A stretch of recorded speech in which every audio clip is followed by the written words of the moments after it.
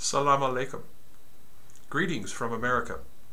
I am Chris Ludwig, one of the directors of GAMBIT Bangladesh. Today, Muslims in America, Bangladesh, and around the world celebrate Eid al-Fitr to mark the end of Ramadan. Eid is a time of reflection, prayer, and celebration that brings families and friends together to exchange gifts and enjoy a meal after a long fasting period in which we are reminded of what is important in our lives.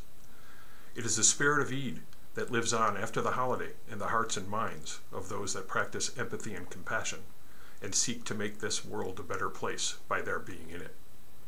On behalf of my wife Julie and I, we wish everyone celebrating Eid al-Fitr, Eid Mubarak.